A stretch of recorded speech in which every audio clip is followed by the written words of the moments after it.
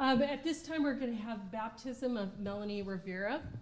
And I would like to invite Melanie's friends and her family to come up front so you can have a, I'm not going to say a front row seat because you're going to be sitting down, but a front row view of her baptism. So family and friends, please come up.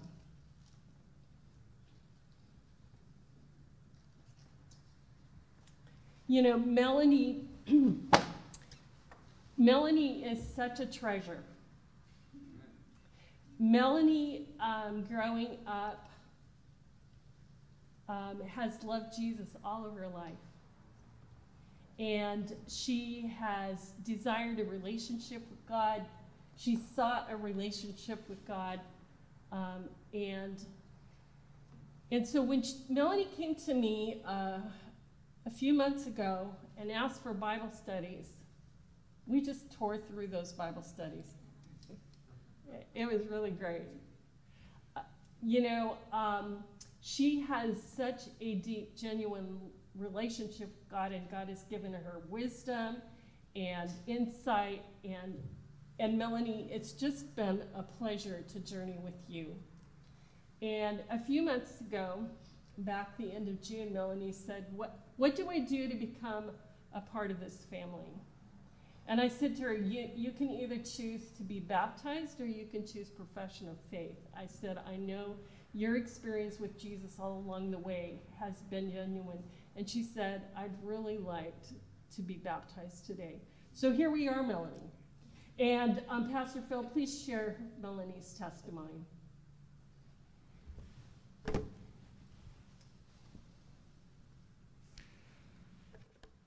Melanie has written a statement of what this whole journey has meant to her, and I'm going to share it with you now. I was raised in a non-denominational Christian church and accepted Christ as my personal Savior at a young age. I stumbled across the Simi Valley Adventist school while desperately looking for in-person learning for my son. He began attending last fall. Like many, the past year and a half has been difficult, filled with loss and disappointment. In January, I felt as if I had reached my breaking point. I could no longer balance working full-time with the modified school childcare schedule for my son. I stopped working. I cried out to God, asking for help. I heard him say, "Be still. Be still and know." For someone who knows me, being still is not one of my strengths. I tend to keep busy, balancing and juggling constantly. The thought of being still seemed impossible. The next day, my morning devotion quoted Psalm 46:10, "Be still and know that I am God." The following day, while reading my son his morning devotional, I saw Psalm 46:10. "Be still and know that I am God." A week passed by. My Bible app, Daily Verse, popped up, and you guessed it, "Be still and know that I am God." Psalm 46:10. I encountered this verse over and over at the store, on the radio. It seemed everywhere. God must have known I needed the constant reminders. While attempting to be still, my priorities began to rearrange. I was able to have more quality time with my son, who needed it. The school became like family to us. God put a desire to volunteer at the school in my heart, and then I began Bible lessons with Pastor Jan. After a month or so, she invited me to attend service. On June 26, we attended worship service, the final teaching for the month and the second quarter. I sat listening to Pastor Phil's message, taking in the entire experience, feeling something different in my heart. Then suddenly, as part of his teaching, Pastor Phil quoted Psalm 46:10, "Be still and know that I am God." While I had so many unanswered questions at that moment, I knew all that had happened led me right where God wanted me to be. Thank you, Pastor Jan, Pastor Phil, the staff and families of the school, and all of you who have made me feel at home here as part of this church family.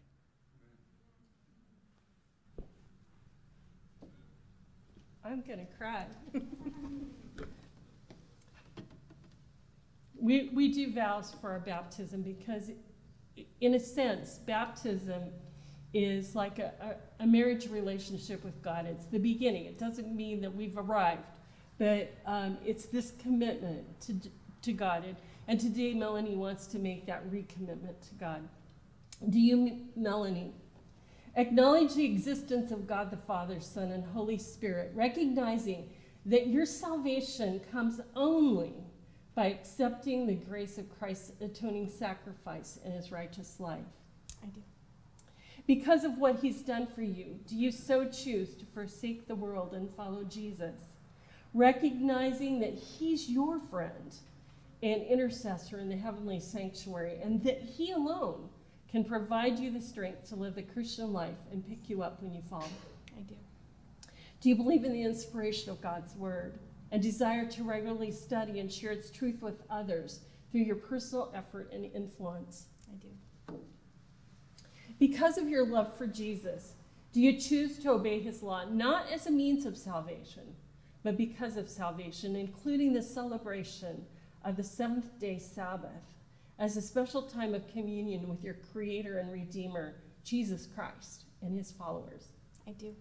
Do you choose to prepare for the soon coming of Christ, ordering your life in harmony with the principles of Christian living? I do. Do you desire to follow Jesus, being baptized by immersion as a public expression of faith in him and his forgiveness of your sins? I do. Do you, Melanie, accept God's last day prophetic movement and desire to become a member of this local congregation of the worldwide Seventh-day Adventist Church? I do.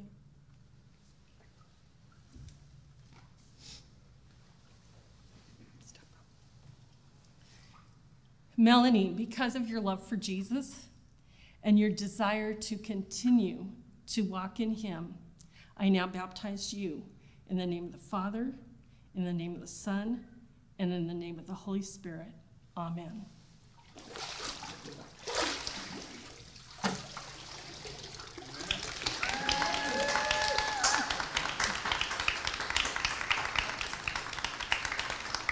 There may be someone here today who is thinking about walking with God and renewing your walk with him.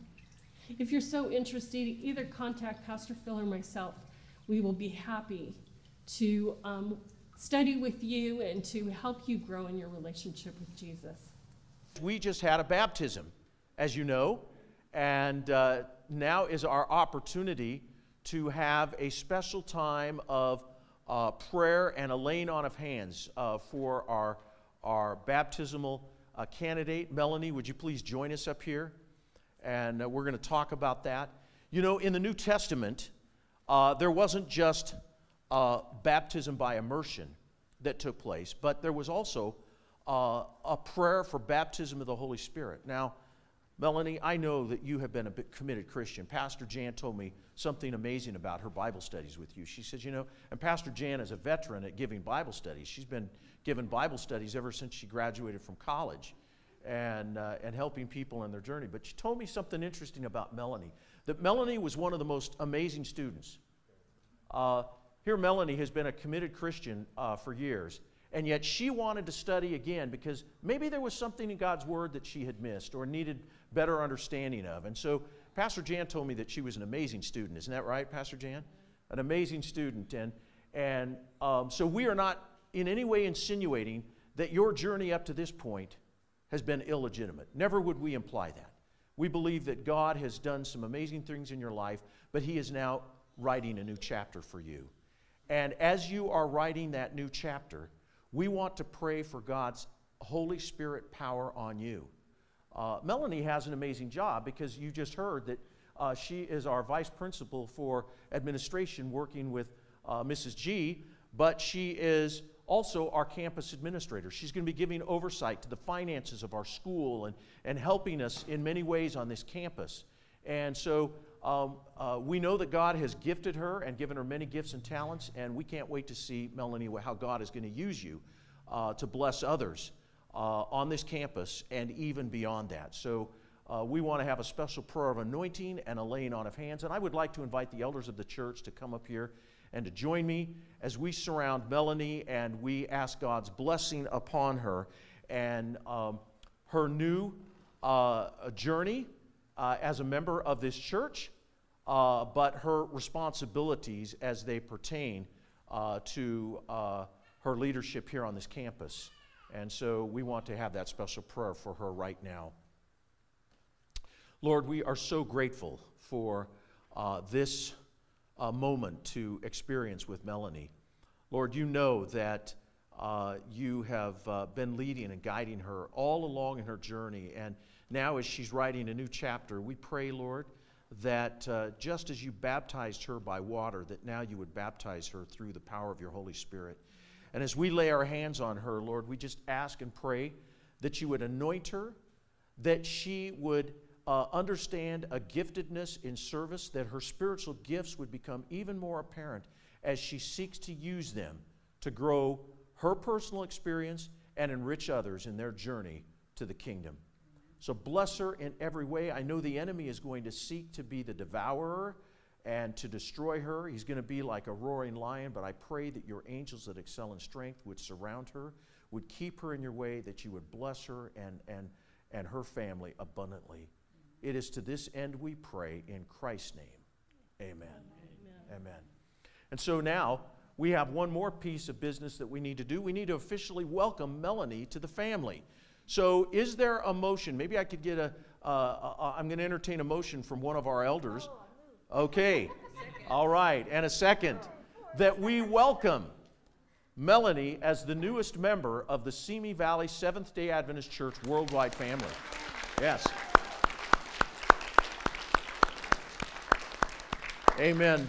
Melanie, welcome to the family. We have a couple of certificates that commemorate this day for you, and Pastor Jan has a bouquet of flowers for you at this time. So again, we welcome you to the family, and we know that God is going to use you in an amazing, amazing way. Amen? Amen. Amen.